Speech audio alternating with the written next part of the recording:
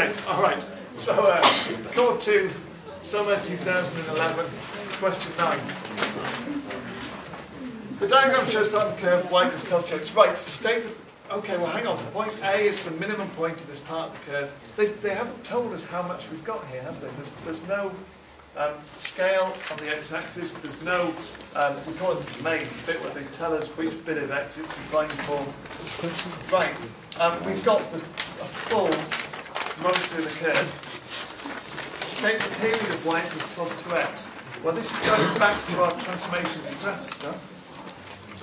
If we had cos 2x, what's happened to cos x to go to cos 2x? How would you describe that transformation? A stretched scale factor of 1 over 2. So that is a stretched scale factor of half. Everything has squashed in that way. So instead of going from 0 up to 360 or 0 to 2 pi, if everything is squashed in, we must have this point here as being 0, this point is pi instead of 2 pi, and this point here must be pi by 2, halfway along.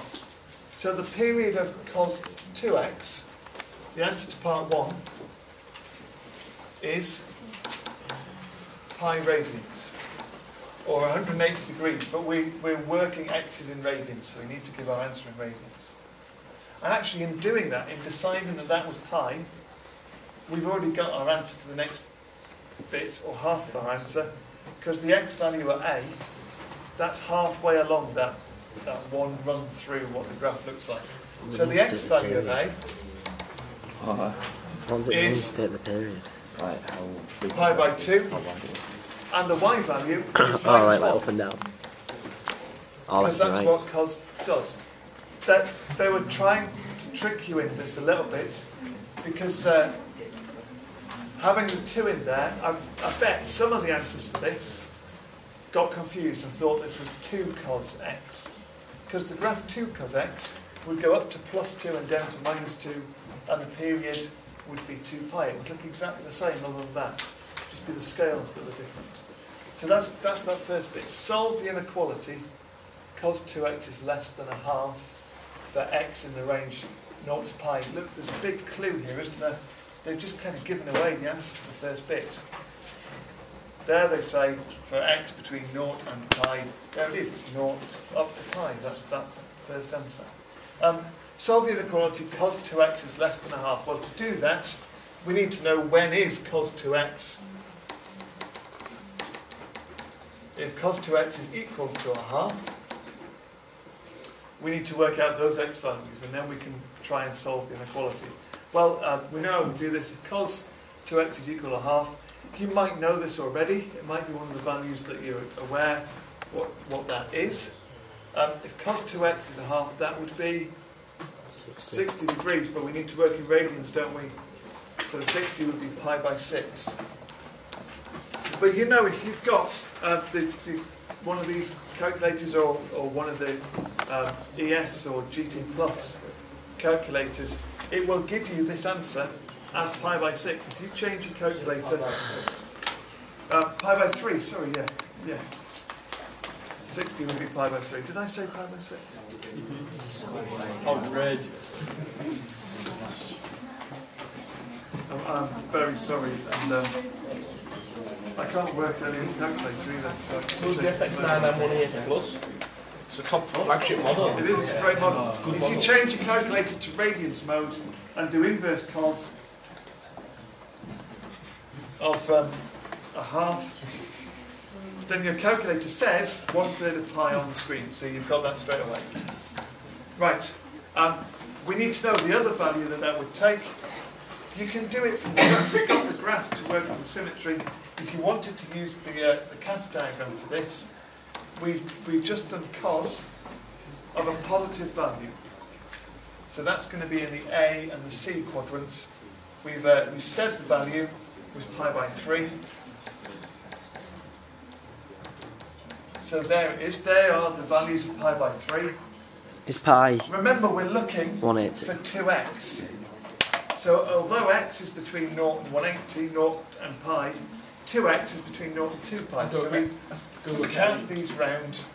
That would be the other value that we look for, which is 1, 2, 3, 4, 5 pi by 3.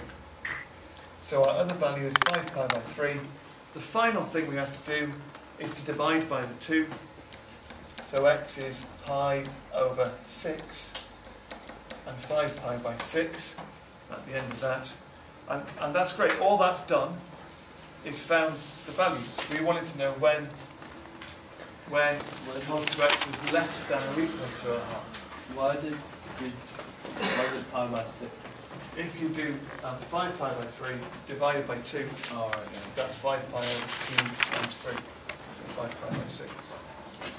Now what we've done there is on our graph that we're still working on here, we have we've looked at that line there, which is the line when x is a half, and we've identified that this point here is at pi by 6. This point here, I'll move it in a minute, is at 5 pi by 6. There they are. And we wanted to know when the graph was less than those values. Well, it looks to me like it's between those two values, isn't it? Either side of them it's above the line, between them it's below the half line. That's what we want. So we're saying x is bigger than pi by 6.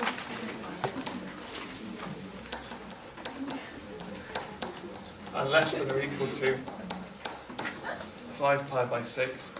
And that solves our inequality. There are various other ways you could have thought about that, but that's quite a nice way of doing it. Yeah, back up to the graph. So that's what we've ended up with. That's the next I don't. Do you ever look at where you got the pi by 3 from? The calculator. It's the same as 16. If you do inverse cos and have it in radians. Okay. Well, if we're stuck on getting those answers, then we'll talk about that in a moment. Let's go on to part Elliot, B. do you want to take over?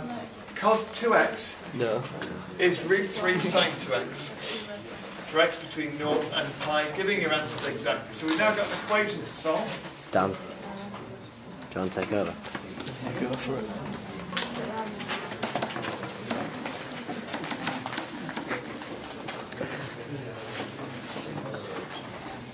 Okay, now listen, when you come to solve these equations, if it's not a straightforward sine of something equals a value equation, then there are only two possibilities, there's only two things that could happen.